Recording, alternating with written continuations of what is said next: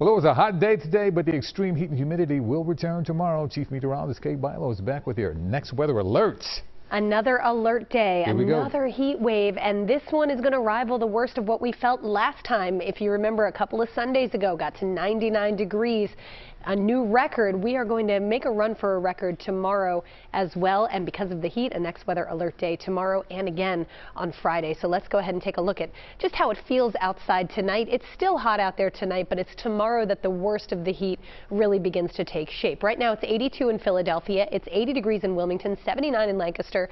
It's warm and it's starting to turn more humid.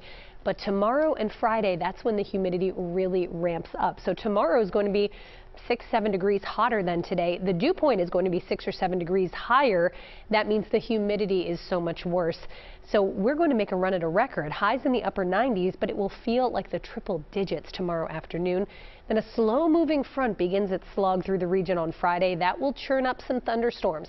Looks like a low risk for severe storms, but a high risk for heavy downpours. So heavy rain is going to be the biggest threat with these storms on Friday, and a few more scattered storm chances on Saturday.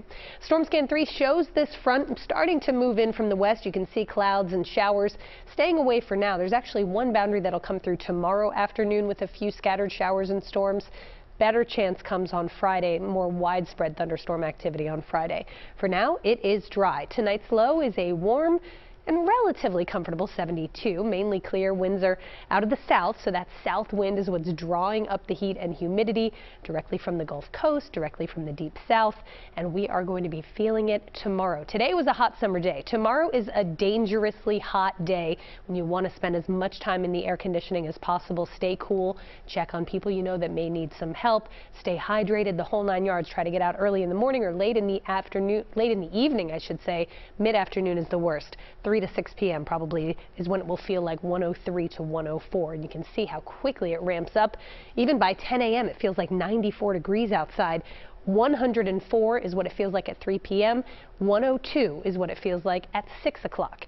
As far as storm chances are concerned, again, tomorrow they'll be mainly clustered to the south. That could drop the temperatures slightly as the storms come through, but it's going to ramp back up pretty quickly anyway. Probably going to keep the heat a little bit less down through South Jersey and Delaware. That's why the heat advisory not in effect for those areas. Here's the front on Friday with scattered showers and storms, but they're slow movers and they're heavy rainers, so they are going to produce the risk for some possible flash flooding. That's the biggest threat with any of these storms on Friday. Now, with more clouds and a few scattered showers Saturday, that should keep us sub 90. That would be the end of the heat wave. If we do get to 90 on Saturday, though, you can see it's going to last right into next week. 90 Sunday, Monday. We're close on Tuesday, possibly a little more comfort headed our way by the middle of next week. But it's going to be a little bit of a wait. You keep back over to you. Okay, Kate, thank you.